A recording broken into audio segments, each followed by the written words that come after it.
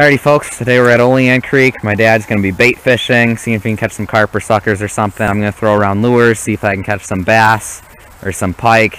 Water's still very low, which is the bad news. Good news is it's finally starting to cool off out here on the southern tier, so hopefully the pike will start biting and moving around again, as well as the smallmouth, and as well as the rough fish like the suckers and stuff. So we're hoping for a decent day, but we really don't know. And we'll see what we can catch.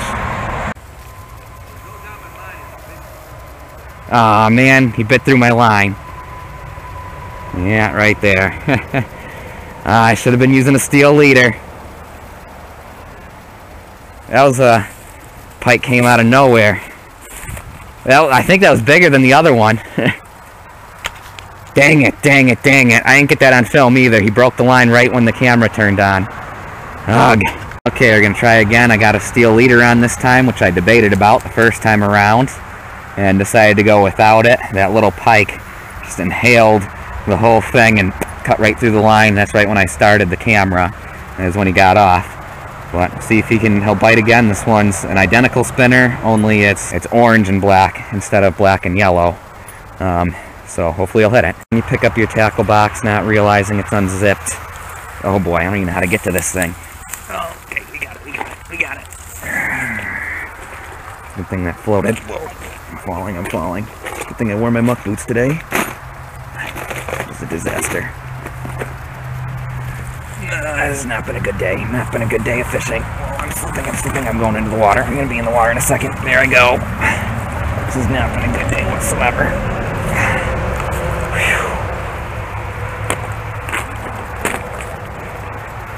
Poor, good, clean, organized tackle box. Yeah, that mud smells too. PU, that mud smells.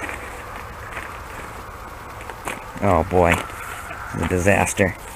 Total disaster over here.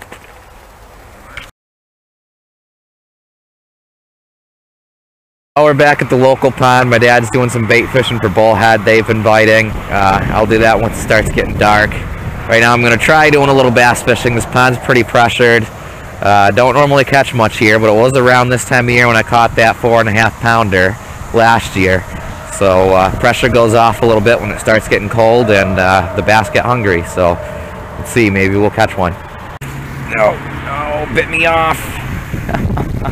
That was a big fish. That was a big freaking fish. I just had a big pike bite through my line for the second time in a row. This exact same thing happened yesterday at Olean Creek, and I put a steel leader on after that. I just took the steel leader off before I started fishing here because, I mean, this is such a pressured pond, you can't use a steel leader here. But yeah, I'm gonna throw the Cinco back in there and see if he's dumb enough to bite again. Sometimes pike are. The pike that I missed yesterday that got my spinner was not dumb enough to bite again, but we'll see. Maybe this one will be. See if he'll bite again. You never know.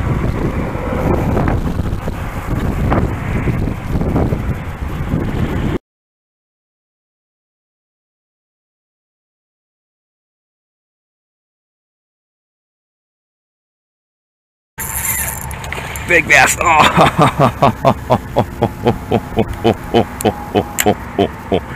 Oh man, had a pike bite through my line, just missed a big bass. At least that one I got on film this time. Gee, after that pike bit through my line, I was reluctant to let him take it too long. I didn't want to have another pike bite through my line. My dad's starting to catch fish like crazy. I'm still, fishing's really picking up in this, it's just a bluegill. Anyway, well, there's that, and he called me over to film this big, giant, yellow bullhead that he caught. Oh, nice, he's hooked right in the mouth, too. A lot bigger, but... Well, yeah, it's gotten bigger, but still a decent-sized one for this little pressured pond, 10 inches. Nice. Anyhow. I just caught another even bigger one. Sheesh. Well, I guess I should start bait fishing. That's a brown one. Okay, that one's a brown, the last one was a yellow. Yes.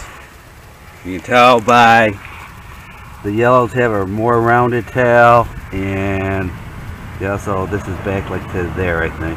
I gotcha. Nice. Even though it looks yellow. Yeah. But I'm going to stick with the yellow one for that trophy, because that was nice and gold. My dad's entering an internet contest where he has to take a picture of the fish he catches next to a picture I guess I'm gonna start heading back. Man, this should have been an excellent day with missing that big pike and that big bass. Big pike I missed right here. At least that bass I think I got on film. You saw I missed him on that side. Crazy. It's sort of a miracle. From just looking at this place on the camera, if you're not familiar with this place, you might think this looks like a decent place to fish. But if you saw this place during the summer, there's just dozens of people fishing here on any given evening, keeping every little fish they catch.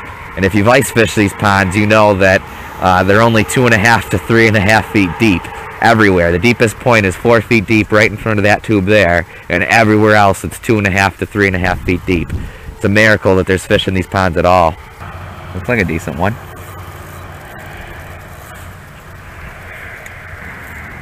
Drop him onto the light so you can see on the camera.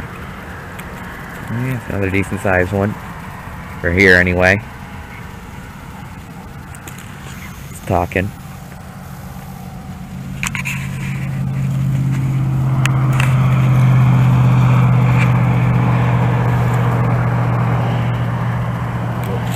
How many inches?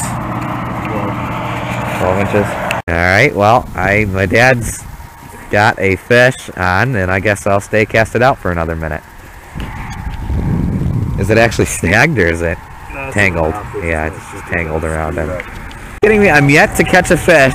We're reeling in, and my dad's reeling in a second pole. There's a bullhead on that one too, apparently. Alright, well, while you're bringing that in, I'm casting out that way. I'm still shut out. Jeez. I think that's the biggest one to the night yet. Well, maybe not quite. Another decent sized bullhead. Alright, last chance. There's not a fish on here, I'm shut out, and I'm officially skunked. Dad beat me today bait fishing. I had my chances though. 2 pike in a row bit through my line, 2 different spots, and I missed that big bass that I got on film. But, oh well, thanks for watching. Be sure to subscribe.